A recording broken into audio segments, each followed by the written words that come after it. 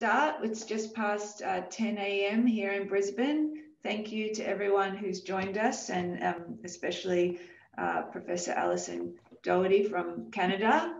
And we'll begin, this is our final SAGE event of the year. It's been a wild year to launch our Sport and Gender Equity at Griffith research program. But it's been wonderful to use technology to be able to connect with people all over the world and get more input than we probably would have been able to do. So that's been wonderful. We'll just start with an acknowledgement of country. Griffith University acknowledges the traditional custodians on the land on which we're meeting and pays respect to the elders past, present, and extends that respect to all Aboriginal and Torres Strait Islander people. And here on the Gold Coast, it's the Kumba people. And I just also wanted to acknowledge that here in Australia, it's NAIDOC Week, and that I think that there's been a real spotlight put on Indigenous people in sport recently with the Black Lives Matters protests. And there is more opportunity for us to do more, particularly around Indigenous women who are very marginalised. So that's something that we can continue to work on, and hopefully encourage more students who have Aboriginal and Torres Strait Islander background to do exciting research in this area. So just general housekeeping as usual. Please keep your microphones on mute so that we can avoid background noise. There will be time for questions at the end. Please use the chat and I will moderate the best way I can. I recently went to a session where rather than writing the questions in, people just put a little said, me or I have a question, so that when it came time, I knew who to go to ask questions. So you might want to try that, and that way you can ask the question, and that also means that if somebody's answered your question previously, you can adjust it. So, but I'm happy to try all different things. Please be respectful and inclusive, and use inclusive language. Abuse will not be tolerated in this forum. So we just will, reserve the right to remove people.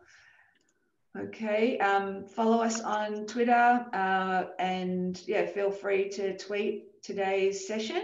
We will be recording this session and posting it on our YouTube channel as well.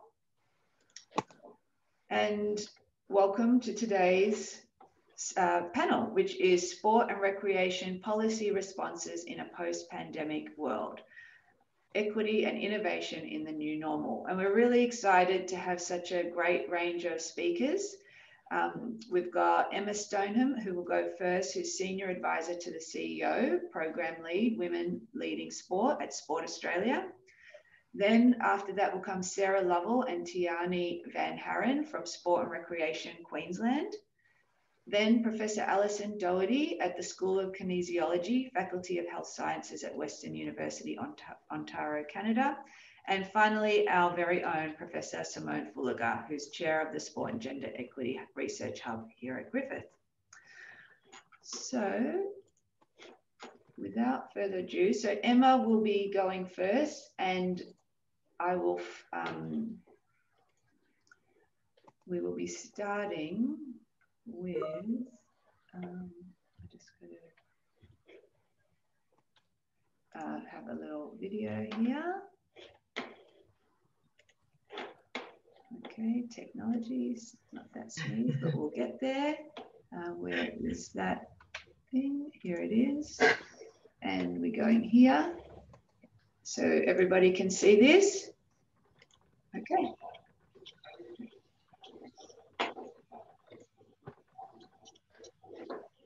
I'm not sure I can. Oh, okay.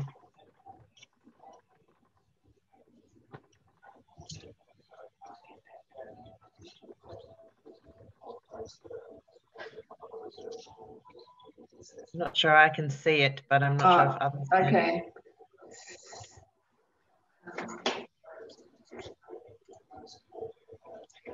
So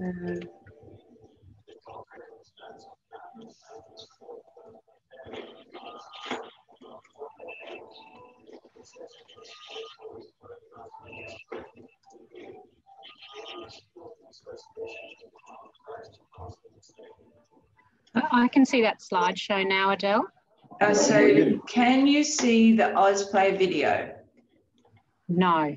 No. Okay. I will now try again. Sorry, I can see the Sport and Rec slideshow now. Okay, I'm going to make that smaller. All right, that's fine. Obviously, my the screen that I'm calling screen 2 is actually screen 1. So desktop 1. Here we go. I think we now have it. Yep, that's it. All right. I'm very sorry. Here we go. Thanks, Jeff.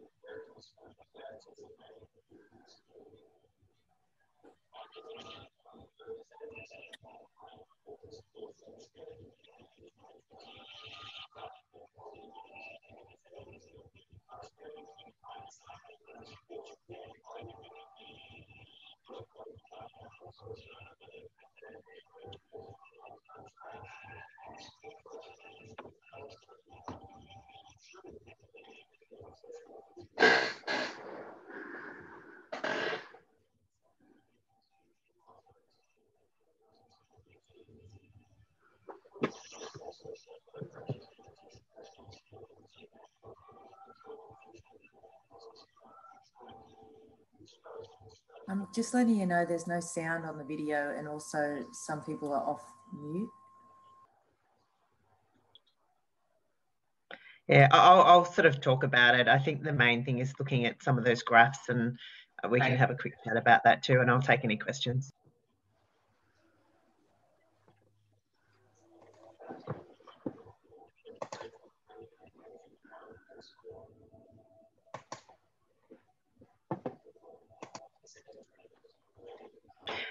I can send that around, Adele. Right. I guess the reason why I wanted to show some of that is we've just released our Ozplay data, which is the early impact of COVID on sport and physical activity. So some of the graphs were just giving an explanation of some of the key findings, which is things like the participation rate of people doing just exercise and participation as opposed to sport has decreased. There's a bit of, I guess, fear of what might be next for sport and when people may come back into sport. There's some information there around gender and females and males participating back into sport, and particularly with children. So we found that most adults would be doing some kind of physical activity or sport over the COVID period and coming back into it, but children are less so. And, you know, there's probably extrapolation there of not having school and having the sporting schools and activities through school, that children aren't getting those figures, and it's actually quite low, around sort of 20% as opposed to 80% of adults that were doing some kind of physical activity. What we found in this one is that instead of sport coming up high and people's the reasons why you do sport, that sort of social activity, physical exercise, it's more around the mental health and well-being. And I think, through COVID, that's been something that we've certainly spoken a lot about for mental health, and particularly with athletes as well. So having that, the exercise and, even getting outside. Many of my colleagues have been in Melbourne, Victoria, and just even, sort of getting to the park across the road or seeing some sunshine and actually being able to go longer than 5 kilometres around your house has been, I guess, a priority, as opposed to going out on a Saturday and playing sport. So we had some of those findings, and I guess, there's the overall, as I was saying, activity to participation. So, it's a focus for us around getting people back into sport. There's some evidence around the reasons for people moving from sport to participation. It's quite simple, just to get your family, get on a bike or go for a walk, and that's, considered sort of your exercise, and finding your 30 in that space, as opposed to having half your day where you're driving around, dropping kids off. And I'm certainly in that basket as well, of getting out in the mornings when it's I'm in Canberra, when it's -5, and sitting in there watching sport for sort of 2 or 3 hours, as opposed to going as a family and doing some of that exercise. So we're seeing a little bit of that coming through in that participation. So we're just looking at, there's lots of discussions around how you can increase that participation in sport, the experience. There's a number of initiatives around hybrid sports, so you may not play the full sport for a certain amount of time. There's some evidence now around esports. So what you didn't see there is just the high increase in what we're calling esports. So esports now these days is not just gamers, it's lots of different things. I don't know if people had seen rowing. There was certainly lots of indoor rowing, lots of big competitions, and they've made that quite big on their agenda now, in terms of that indoor rowing. The car racing, the animated of the car racing was extraordinary for me to look and see that it actually looked really similar to watch that car race, as opposed to going out and getting somewhere and driving and spending all that money to see the car races. We're looking, I guess, from a sporting perspective as well, is just that experience that people have with sport. So when you go and join a sport, what that engagement looks like, what your coaching looks like, what the officiating looks like, who's volunteering to help you. There's evidence, which you may not have seen in there, about the decline in volunteering. So we've got a big focus around how do we get people back into volunteering for sport and participation.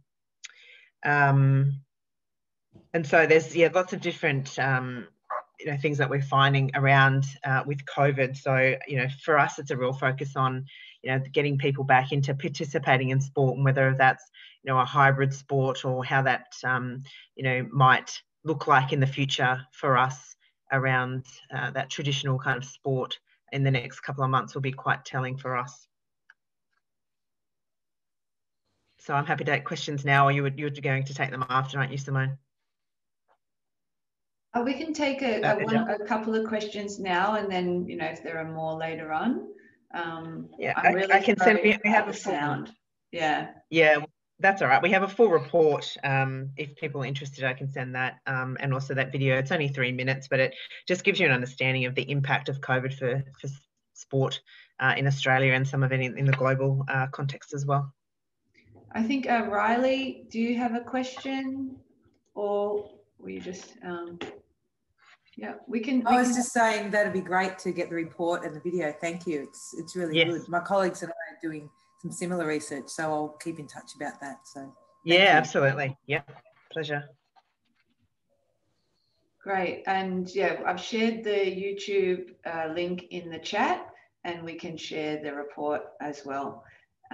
Okay, we will. Thank you so much, Emma. We'll take more questions later on. And now we'll move to Queensland with Sarah and Tiani. Hi. Yeah. Hello. Can you see us? Oh, there. Hi. Can you see us? No. No, you're definitely not muted. I can see your voice. No, we can hear you. Can hear us? Just Yeah. can't hear us. That's all right. I'll get the slide deck up. Yeah, we'll get a slide deck up, but we'll just hi, my name is Sarah Lovell, and I'm here with Tiani. We're the acting directors in the, I guess, the policy programs and partnerships area of sport and recreation. So we're going to run through, I guess, our policy response to COVID-19. But firstly, I guess I'd like to acknowledge the traditional owners on the lands on which we all meet. And in line with the theme of NAIDOC Week of Always Was, Always Will Be, I acknowledge leaders past, present and emerging. So firstly, I guess we wanted to talk a bit about how we got to our policy and our programmatic response to COVID-19 and the impact it had on the sport and recreation industry. And for us, it was quite apparent that what is particularly interesting is in the way in which we had to rapidly develop our policy position and program response and try and look at what data and research and real world inputs we could include into how we could, I guess, develop a best practice frame around our policy response. Obviously, in a perfect world, the policy cycle is relatively smooth and it works swimmingly and it goes straight through and achieves significant outcomes in the community. But unfortunately, we're not in a perfect world, and you generally find that there's a non-linearity of this process, and there's a need to be a bit more agile and responsive as we move through a policy and program cycle. So for us, I guess what was extraordinary in our response to COVID was the extent to which we had to be agile and responsive to, I guess, help the industry face the issues in terms of particularly the lockdown, the almost non-existence of industry activity and what that meant to Queenslanders, and then how we could, I guess, help them to return back to normal as quickly as possible. So for the moment, we'll just talk a little bit about our journey on that.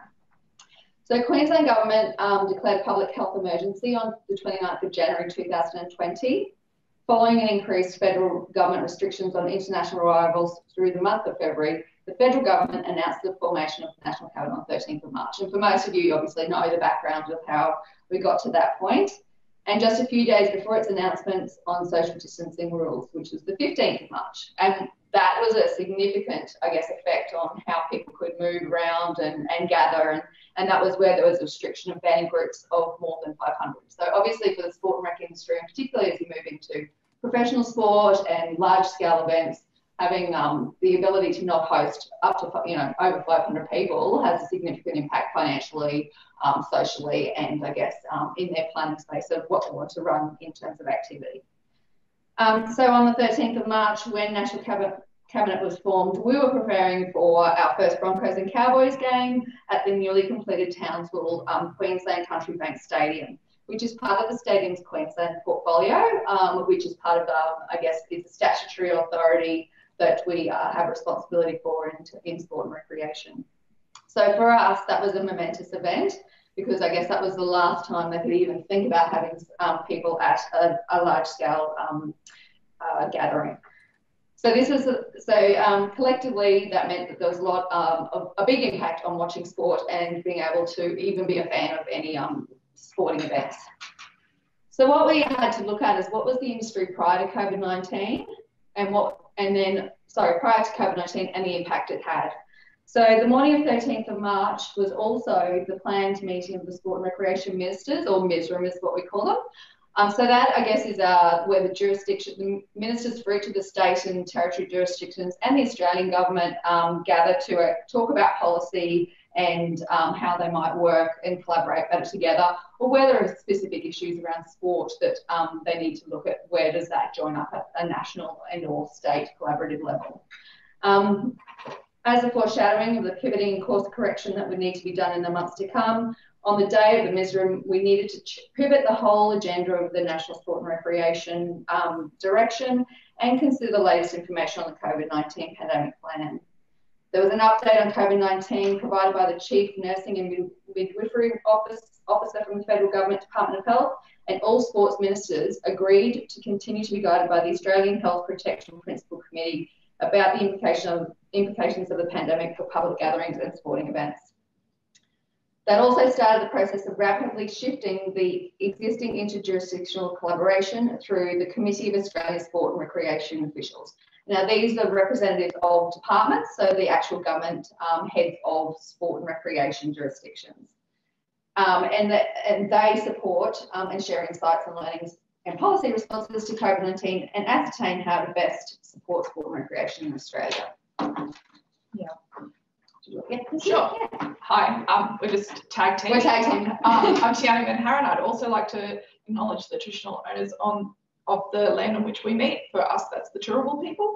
I guess moving on from what Sarah talked about and Misram and Casro, and I don't know who is across what is happening in that space, but with the formation of National Cabinet, they did a complete review of all of those COAG and non-COAG meetings, which have meant that it's been recommended that Misram are one of the meetings that will be disbanded, and all of that formal arrangement will come to a close by the 1st of February next year. But moving back in time to March, so really when we're thinking about how we kind of work with people and when our industry is effectively ground to a halt, and we've never been in a situation where we've had to stop or restart an industry before. So we began by talking to our stakeholder groups and reaching for any data that we had that could provide an idea as to the most likely impacts of the pandemic on those industry. Because for us, obviously the industry is our biggest lever to pull on in relation to Queenslanders being able to participate. So we work with and support directly or indirectly a diverse range of stakeholders, and we needed a nuanced mapping of stakeholders and the potential and actual impacts on them. So that is talking about individuals, individual Queenslanders, encouraging lifelong participation for all, community level clubs and organisations, which are largely volunteer based, state level sport and active recreation organisations, the industry peak bodies, elite athletes like the Queensland Academy of Sport athletes, and obviously our stadiums portfolio, as Sarah mentioned before, and sort of all of the diverse groups that sort of sit around that. We also, one of our key changes was working with new stakeholders, including the fitness industry and across government with Queensland Health, to sort of stand up a quick response to how Queensland can return to play and have equity of access to diverse opportunities to allow all Queenslanders access to that. So we really needed to lean into establish and new working relationships and to be able to gauge the trajectory as the impacts of each new impact or relief measure was revealed. So what we kind of tried to do very quickly was undertake research and consultation on multiple fronts, and Sarah's going to talk about that a little bit more. So for us, it was about rapidly bringing all sorts of all sorts of information together so that we could kind of work out what our policy response needed to be. So obviously that was around undertaking research and consultation on multiple fronts to understand the likely synergistic impacts from global all the way to local levels. To facilitate our understanding of the issues around COVID, we needed to bring the industry and look at how we could get a range of information sharing, research activities and consultation practices together, including lit reviews, so undertaking lit reviews that would provide insights on previous disasters, including pandemics and their impacts on individuals, community and organisations, and drawing on insights from multiple disciplines, including history, anthropology, sociology, and psychology. So even an example is the Spanish flu. So obviously for something like that, what was the recovery? How did that happen? What was the way that happened? Also, how would everyday Queenslanders be affected and what was their response to lockdown and the risk? How do local clubs reliant on volunteer workforce weather the storm? What's the level of trust in the public health expertise in these environments? Will communities come together or be more fractured by the pandemic? How do we drive the inclusion in sport and broad society so that when we are able to get back together and gather, what's the ways that we can get people to respond to that and be more engaged in the community? And what was the appetite for returning to grassroots sports, all those major sporting events after a pandemic? As well as that, the Misram and Casro cross-jurisdictional intel sharing. So as I said, looked at some of the work that other agencies were doing across Australia, as well as sharing knowledge, sharing information, looking at where we've done questionnaires together, what are some of the responses. And as Emma showed before, the AusPlay data was also, while it was a bit later in for us, obviously some of that stuff is important to measure before the pandemic and then as we move out of the different stages of restrictions. Also key stakeholder forums, and as Tiani said, working closely with councils, state level organisations and State of Queensland and Queensland Health to see what was the frame that we had to work within.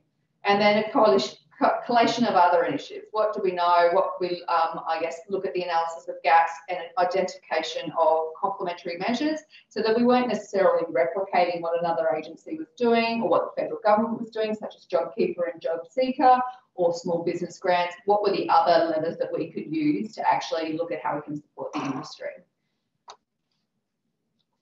We knew that many clubs and state level organisations would need support to meet ongoing costs, such as maintenance of playing fields and buildings. So even while they're shut down, they still had these expenses that they needed to be able to cover, and looking at ways that we could potentially support those measures. We also had the economic impacts analysis on state level organisations and found that there's a high variation in financial health and sustainability, and that highlighted some of the need to bring forward some payments to the state level organisations prior to our investment that we usually give them in terms of financial support. So looking at how we could better support them as they were moving through the crisis. And then I guess the other part is about what are some of the governance issues that we need to look at and how we can help the industry to move through these processes. Yeah. So then this is a bit of a synthesis. I'm not going to try that again. This is how it all kind of wove together, and I guess this is how our response played out. So a key initiative during the early stages of the lockdown was Boost Your Healthy, which is a social marketing campaign which was targeted at Queenslanders. There were inspirational ambassadors from a wide spectrum of ages, all the way up to Dylan Fraser, and we also used some of our QAS athletes who were obviously, in a situation where they had been preparing for Tokyo and they were also not feeling very resilient. So, by using them in this kind of manner, they actually felt like they had a contribution, and it was a really positive outcome. There was a high level of community engagement in that campaign, and we are still working with Health and Wellbeing Queensland, who are a different agency on what's the next stage to lean into based on that success.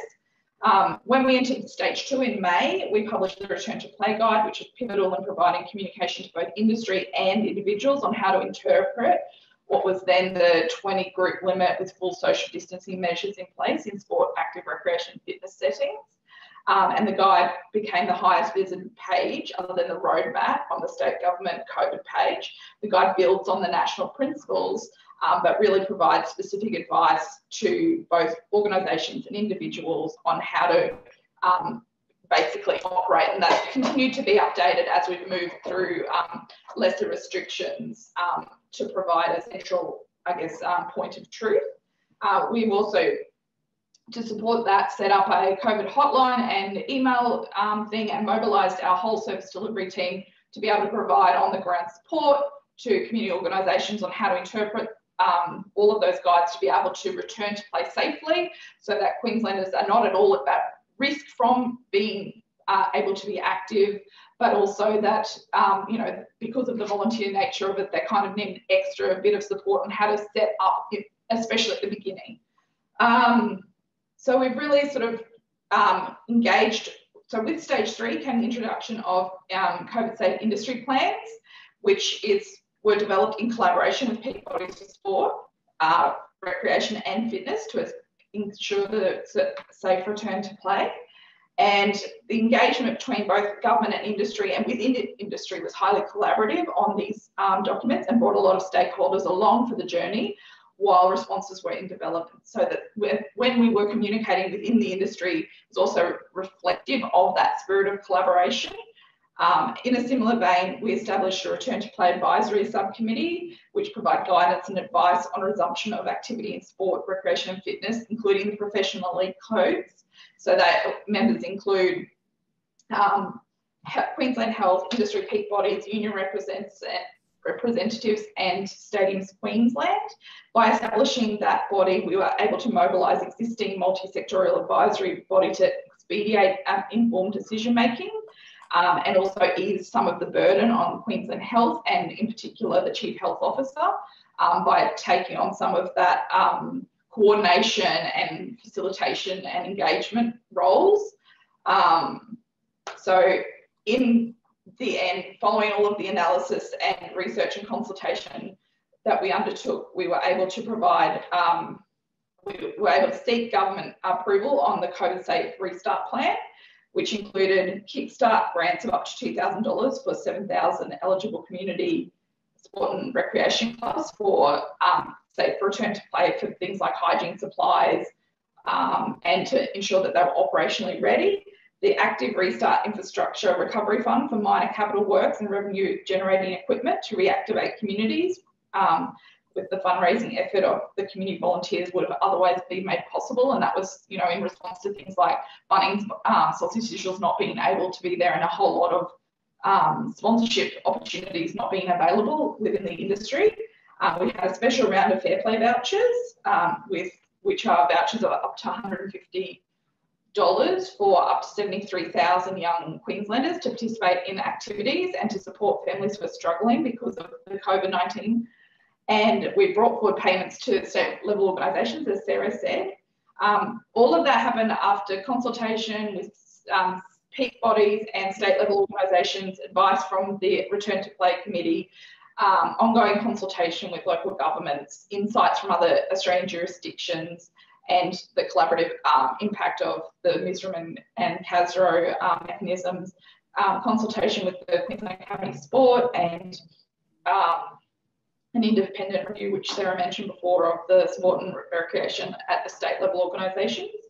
Queensland also became the hub of professional sporting activity, which included teams from NRL, netball's full season, and various AFL teams relocating to Queensland. And they had a twofold impact on our agency. One was assuming the responsibility for triaging and managing all of the state sport-related inquiries on behalf of Queensland Health. But we also have been working with Department of State Development, Tourism and Innovation and all of the professional leads about how to best leverage the societal and impact and economic impacts for Queensland on how, you know, the benefits of having those professional and elite sports coming to Queensland. So I guess really our key lessons, when we summarise that all up, our key lessons from our response for COVID is to make sure that we have a really broad range of data inputs to be able to respond to, which includes research and consultation and, you know, any kind of survey or data input mechanism we can find, and to be able to check what support is missing and how policy responses can best address any gaps. We've been really willing to lean into that new partners and stakeholders as the situation evolves, and we've found that really has helped us achieve our ultimate outcome. We've done rapid course correction and iteration processes and taken that as our approach to respond to crises, and that will also help us how to respond to the crises, but also keep in mind our ultimate goal, which is the strategic outcome of ensuring all Queenslanders can be and stay active over their lifetimes, and that any group isn't disadvantaged in this pandemic. And we really find that a key facilitator of that is the active industry, and providing that support to the active industry to ensure that it remains viable and responsive to demand and can get back to doing what it's doing best. And I flippantly said to Sarah earlier that I think our role is to mobilise the industry that mobilises people. But really, in essence, that's kind of what we've tried to talk through today. So that's us. Thank you.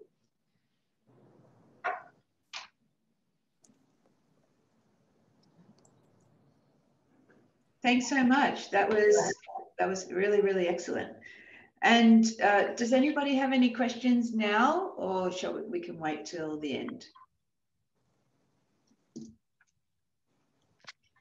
We'll move on, and I have questions, but I think I'll just wait till the end. We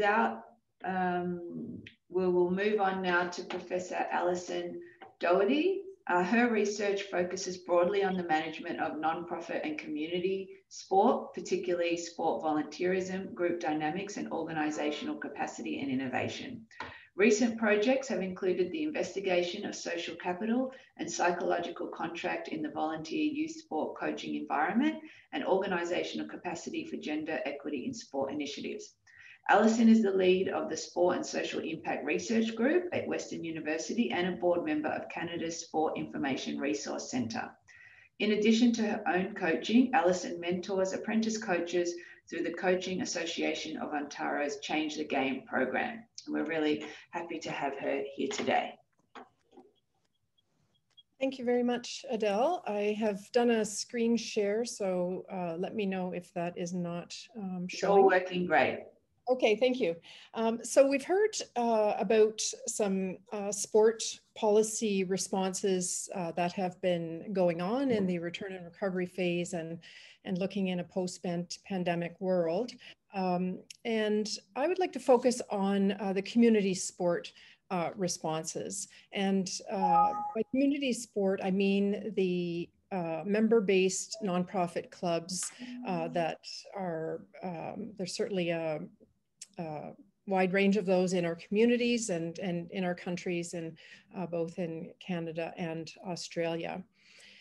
And so before we think about a post-pandemic world, I think it's really important to consider what these community sport clubs are doing now and where they may be heading next.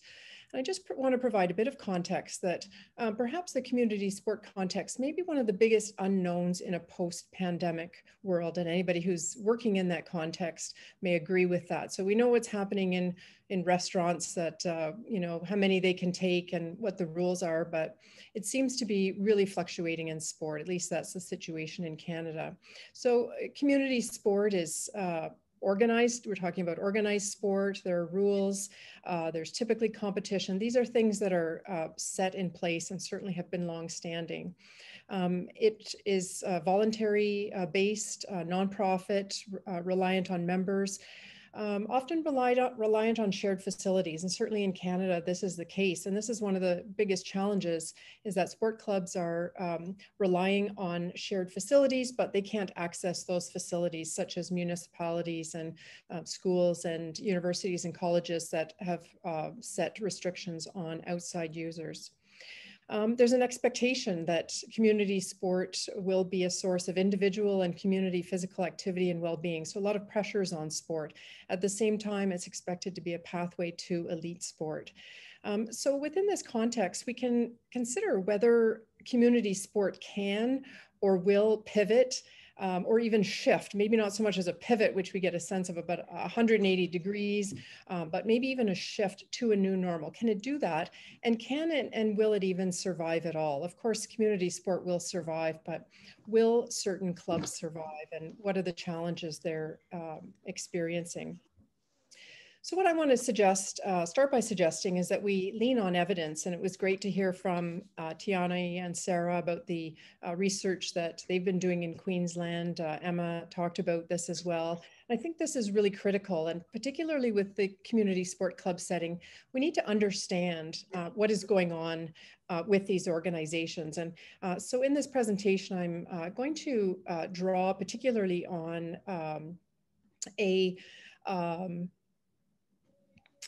sorry, I'm just checking. I want to make sure that, yes, thank you for sharing that, Adele. Drawing on this paper that I completed with colleagues Patty Miller and Katie Meisner, looking at return to sport and leaning on evidence in turbulent times. And in that, we argue that you know, there is existing empirical evidence and knowledge of the strengths and vulnerabilities, and using this is critical to effectively recover, rebuild, and reinvent. And particularly if we're thinking about reinventing to a more equitable, diverse, inclusive sport, maybe a shift from competition, any kind of a pivot or even shift. And we need to think about what is the reality for these community sport clubs now, and what might be the reality going forward. As well, this evidence can provide a platform, but maybe even a springboard. Let's put a lot of life into that, for new research to address new questions and support of a more resilient and sustainable community sports sector. So I just want to take a few minutes to draw on a few of these bits of evidence, if you will, that we can lean on to get a sense of what is the reality for community sport clubs. And this has to do with assessing and building capacity, embracing innovation, and adapting top-down directives. And these are all critical factors in both the return to sport now and certainly looking to a new normal in a post-pandemic world. So considerations for a new normal in sport, and specifically community sport, around capacity is the capacity of clubs to continue to return to sport, recover. And I almost want to flip those around, because clubs have returned to sport and they're focusing on recovering. Okay, we've done it. We've got some players back on the field in the gym, but how are we actually going to recover from this and reinvent themselves, perhaps as some advocates would suggest they should. This will depend on their ability to draw on critical resources.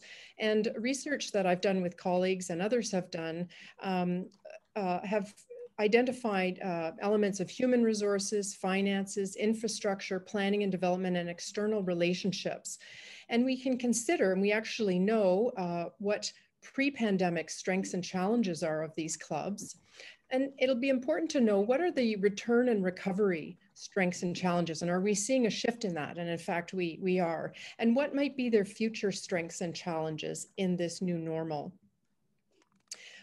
We can think about the potential and the mechanism to build and rebuild capacity where we see gaps in the return to sport and shifting and pivoting in sport. Research indicates that this capacity building needs to be intentional, strategic, and sustainable by sport clubs. That's identifying their capacity needs specifically. It depends on their readiness to build capacity and a readiness to sustain that built capacity. So this is what clubs are facing. If we look at innovation, research tells us that sport clubs will be most commonly experienced and most tolerant of incremental, small changes that are typically around process and administration. So things like new staff or a member database, things that we might see as a small shift.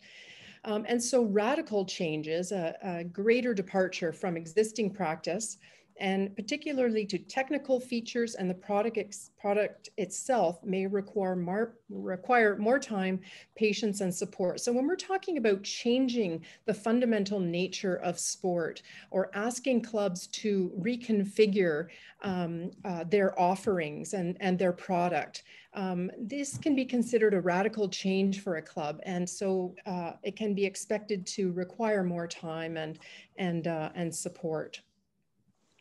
And a third consideration is top-down directives. And certainly that's what we're talking about. The examples from both Emma and Tiani and Sarah are about top-down, coming from the state and national levels. And it's important to recognize that clubs will balance and adapt directives with the realities of their local context and for the unique needs of their membership. So when they get directives, this is what you need to do to return to sport. This is what you should do in terms of embracing equity and diversity and inclusion and a different way of sport. They're going to adapt that to their local context and what their members are saying. And so considerations for effective implementation of these top-down directives are the club's awareness of specific details and their interpretation of that, their capacity to be able to make these changes, and also a consideration of both driving and inhibiting economic, social, and political factors. And the bottom line in this is it's critical to recognize that clubs are active agents with top-down directives when they're asked to implement policy. They won't just do it carte blanche and blindly, but they will adapt it to their own situation.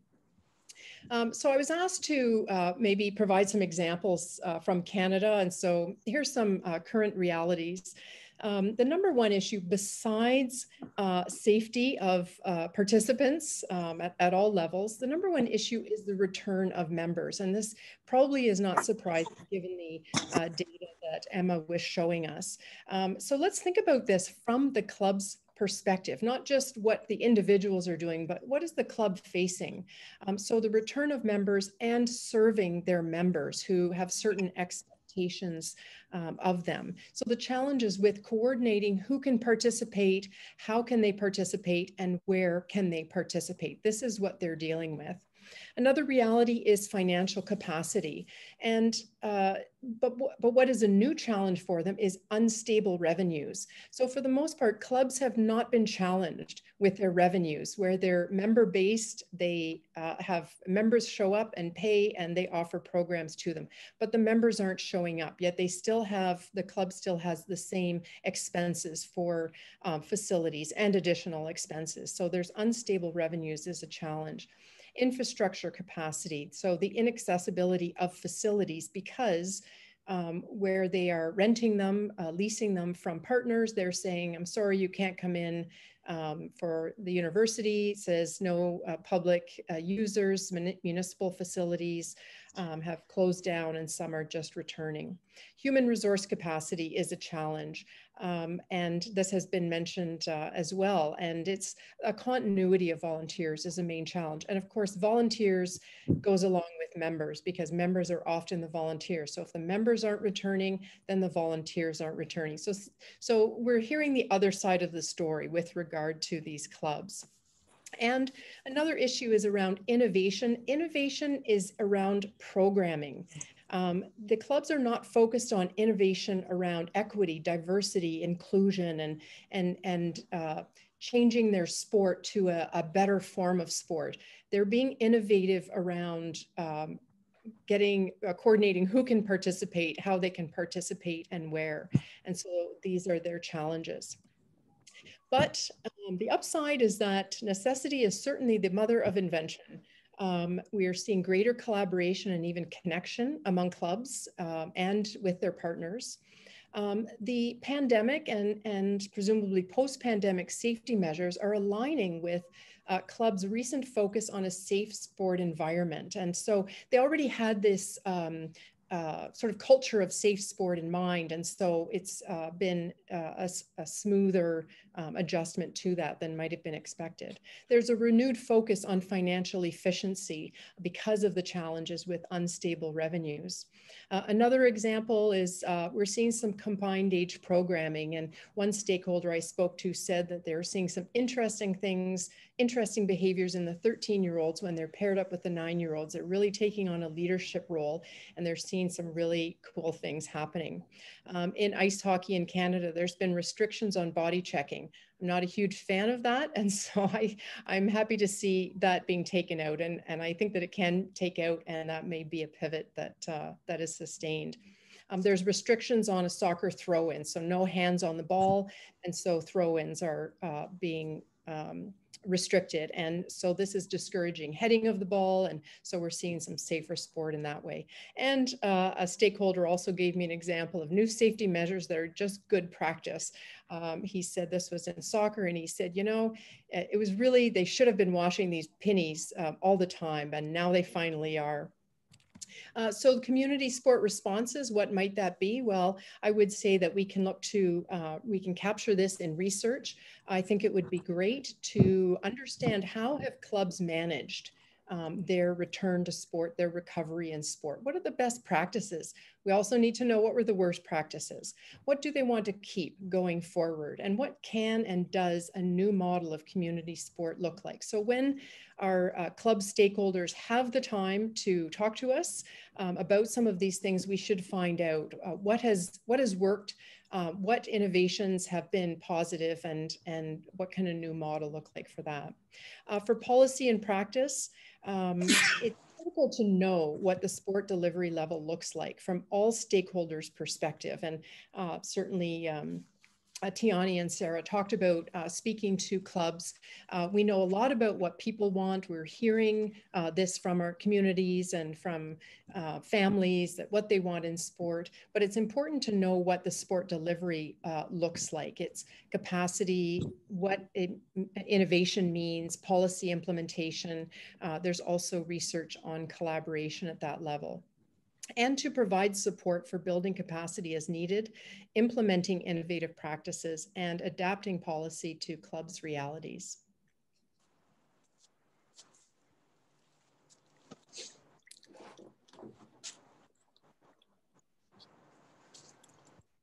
Thank you so much. That was excellent.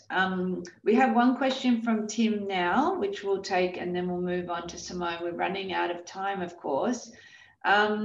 Oh, we might wait, Tim, till after Simone, and I'm sure that will be irrelevant to everybody. So I will now hand over to our chair of the SAGE group here, Professor Simone Fullagar. Thanks very much, Adele, and what a fantastic range of speakers we've had. I'm just going to share my screen. Of course, we were ambitious, thinking we could fit all of this into 1 hour. So hence why I'm going last, because I'll just shorten mine a little bit, because I'm going to pick up on many of the themes that people have already spoken about, which has been fantastic. I'm still trying to take it all in, as I'm sure you are. Adele and I were fortunate to get a little bit of pilot funding from the university, from Griffith, Arts, Education and Law faculty, to look at recovering from sport and fitness, the recovery of sport and fitness cultures in a post-COVID world. So we're particularly interested in looking at the impact that's both economic and emotional.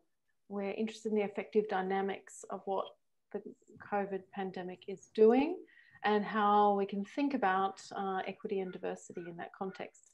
And I would also like to acknowledge that it's NAIDOC week, and the importance of acknowledging that we are all on Aboriginal land. And for me, it's the Yungumbeh and Kumba people on my campus. So it is fantastic to bring together everybody to talk about these issues and think about the way in which our research might contribute to some of these ongoing debates around policy and research relationships, which is why we're kind of all coming together. So this project, just to give you a brief overview, we're just starting it. So we've done 12 interviews with kind of key informants in the sport sector in Queensland. And we're doing some interviews with a case study around hockey, rural and urban, and some gyms. We're really interested in looking at the way in which both providers of sport and participants are experiencing these shifting dynamic relations, both economic and emotional, in relation to equity issues. So we are coming from a feminist perspective. We are looking at gender inequalities, but we're really thinking about that in an intersectional way. You know, we can't separate gender out from socioeconomic difference, culture, sexuality, age, disability. All of these things come together. How much of that we'll be able to do in this project, we'll see. But alongside the interviews, we are also going to use some creative methods and a time capsule methodology, where we're going to use some small focus groups, arts-based methods, drawing, collage, a whole range of photography, things that we might use to draw out the deeper experiences. So this is a complementary approach to, say, kind of the bigger data sets that policymakers often use, because understanding the complexity of people's experiences will really help inform more creative, innovative ways to address equity issues. So we really want to think about how to conceptualize equity from different perspectives. And what do we mean by that? And what does it mean in practice? I won't go through this slide, but it's just an example of the growing evidence base around the exacerbation of inequality in society, for many societies globally, and in sport. So we really want to highlight the structural inequalities against which we have to think about the implication for sport.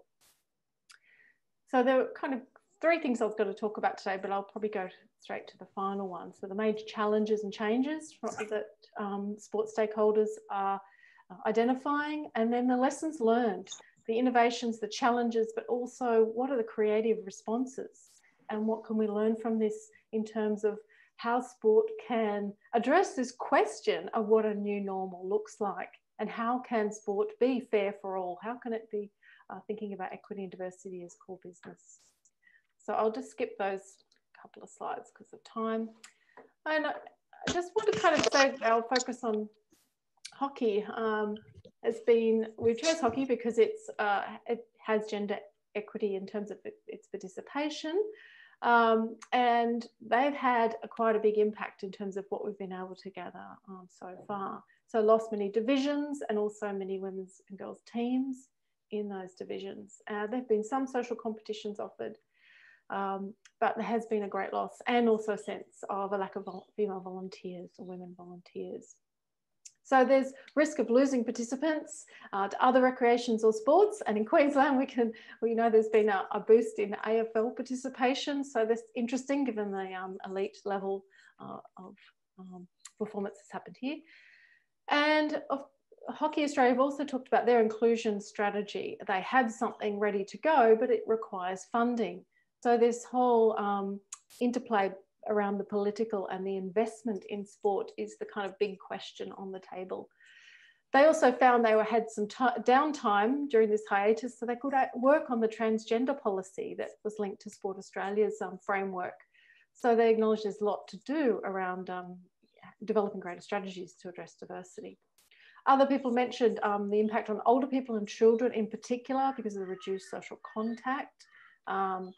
And the upside was greater collaboration across the sports sector and with government, so producing positive ways of working in the crisis. So this notion of the pivot and developing different forms of collaborative working is really an important foundation for thinking about how equity and diversity issues can be built into those ongoing conversations that have already begun.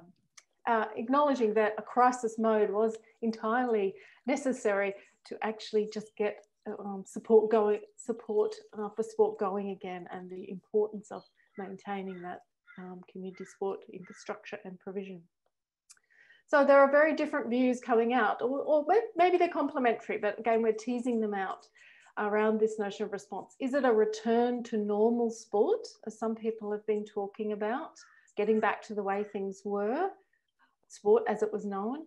Or is it actually a reinvention of sport that's responsive to a new normal in our society, where inequities can be addressed with a greater awareness and strategy to prevent what is occurring across the world and in the country here in terms of a greater disparity in terms of access to the benefits of sport. These benefits are increasingly being recognised, health benefits, mental health in particular, and there are gender dimensions to that too. They're important to research and understand. But the disparity that's occurring will only increase in the terms of sport access if inequality isn't addressed in explicit ways.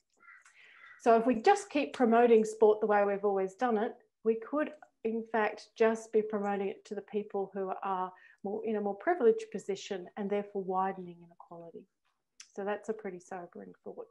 So this is tied up with a greater recognition of the changing norms that are occurring around gender, around racialized identities and the structural inequalities. And we are certainly seeing that occurring around Black Lives Matter movements, lots of public and social media engagement around these issues of difference. So there's a question here I'd like to end with, which is really about how can we kind of bring researchers, policymakers, practitioners, activists together to have greater dialogue about how research and data in its fullness, complexity, can inform innovative knowledge practices and different ways of promoting sport, structuring sport, organising sport, thinking about different models, and whose knowledge matters in this process. How are we engaging with diverse voices to inform a more a nuanced and ongoing reflective process as we go through. All right, I'll stop there because I'm really keen for us to have some questions. I know we've just run over time, but I'll throw back to Adele in case you want to offer anything further. Thank you so much. We are out of time. So of course, if people need to leave now, thank you so much for coming. This will be recorded, so you'll be able to pick up where you left off if you want to listen further. But we might take just a handful of questions. We'll definitely stop at 11:10. And of course, Emma and Sarah and Tiani, if you need to leave too, perfectly understandable, considering we scheduled just till now. So there is a question from Tim that he posted while Alison was speaking. He says that you made a comment on where clubs are innovating, but do you have a view on where associations are innovating and perhaps encouraging clubs to innovate? Thanks for the question. And it brings up an interesting point. From the article, which was made available on open access, and this is about club sport, we had an inquiry from a provincial, or the equivalent of a state association. And they were wanting to know if we could give them some guidance on pivoting to a new normal, basically, which is what we're talking about. And so that is happening at the association level, essentially. So, and we're hearing about this. We heard about this from Tiani and Sarah, that at the state level, there's a lot going on and thinking about what can we do differently, and how can we pivot on this, and what are the policies looking like, and what are the directives, and those sorts of things. And so what we have to recognize is that this has to be a multi-level process. So when Simone says, whose knowledge matters? Well, all levels of knowledge matter. I was thinking in my head, well, it's actually the clubs themselves. It's their knowledge that matters, but that's not true, because they're getting direction and insight from the state and federal levels. But the state and federal levels have to recognize some of the challenges that these clubs are facing to be starting to implement some of these things. So what are associations doing? What are, and at the provincial and state levels doing? We've heard about some of these things, that they're trying to move to more inclusive sport and those sorts of things. And so it remains to be seen whether clubs are innovating that way. And I think it'll be really important to understand. It provides a little microcosm of, microsystem to see the connection between the club level and the state level, to see how that goes, to see how that innovation and the expectation for that trickles down, and is it actually taken up at the club level. Thanks, Alison. We have a question from Andrew, and he asks, are there any examples of organised/community sport modifying their weekend sport experience to accommodate for the shift being seen to more family physical activity? Alison or anyone else? Yeah. So I can comment on that. I mean, I don't know for sure, but what I would say is that I don't believe that the clubs are shifting because people are saying we want some, a different experience on the weekend. The clubs are saying, how do we get people back on the pitch, on the field, in the gym? That is what they are saying. If someone interprets that as, oh, they have new offerings, they're just doing what they can to get people participating again. And with some exceptions to this, there's probably not a lot of intentionality around. And, let's create a program, let's create a program for combined ages. It's out of necessity that they're doing that, because they only have, maybe a quarter, maybe a third of the registration, but they're allowed to have 25 people on the field. So we're going to take the 15 that we have in the U13 group, and we're going to take the 10 that we have in the U9 group. And look, we've been able to put those kids on the field. So it wasn't that this would be a great idea to combine the ages. It's just, this is how they can actually coordinate to make it happen. So there probably are exceptions. You finished? To that, but we have to recognize that clubs are, the first and foremost thing is to support their members and offer their sport. Thanks, Alison. We've got 2 more questions, and I think we should probably wrap up, even though I have questions too. But so Aurelie asked, do Tiani and Sarah have data on the impact of the financial investment and program that have been implemented as part of the COVID restart plan? Hey, so we've just put a response in the chat. Oh, great, thank you. Yeah, because what we've done is we're at the stage of, providing the investment to the organisations, and then we'll be doing some survey responses and asking them what the impact has been, what they expect the short-term outcomes have been so far, and then obviously further on is the longer-term outcomes. So at this point, we don't have a full, we don't have the data yet of the impact of the investment, but it's kind of rolling out over the next 6 to 12 months. Yeah, I guess anecdotally, we do know that a vast majority of organisations have stood back up in Queensland. I think we're operating about 95% are back up. Yeah, so it's an ongoing, I guess. And I guess for us, it's then forming what's the next policy shift and the next investment that we need to look at in terms of supporting clubs. And as you were saying, as Alison was saying, I think is that what's the reframing of sport and the industry, and what does it need to, I guess, do to become more resilient in the future? What are the opportunities that we need to look at in terms of that pivoting and that innovation, and what is it that will draw people back into playing?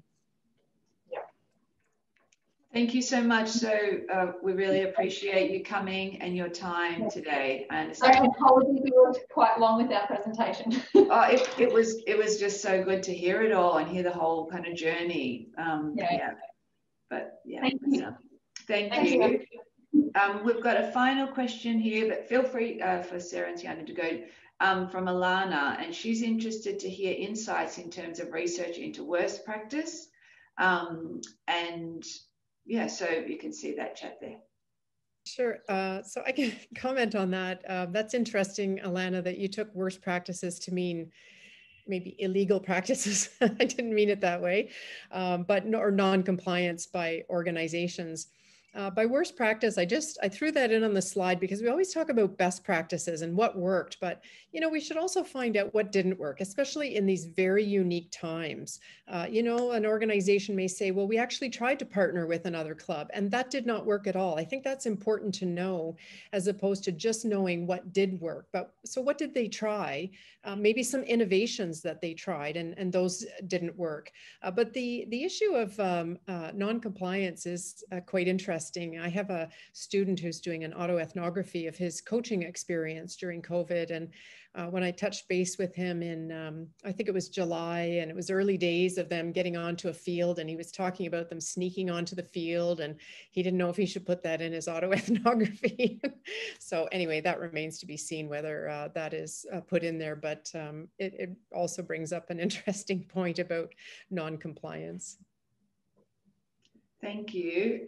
We will go. I mean, I wanted to maybe just make a comment, just in terms of we're seeing this real steady increase in non-sport related physical activity being reported on by Ausplay and being discussed by the sport governing bodies. And yet Fitness Australia, which kind of supports gyms and boot camps and trainers, is completely separate and a very casualized workforce, a lot of women. So there's some gendered impacts there. And, I'm really curious to see, as we continue to see a rise in non-club or more informal activities, where Fitness Australia or trainers, personal trainers and people like that will fit in the broader sport ecology.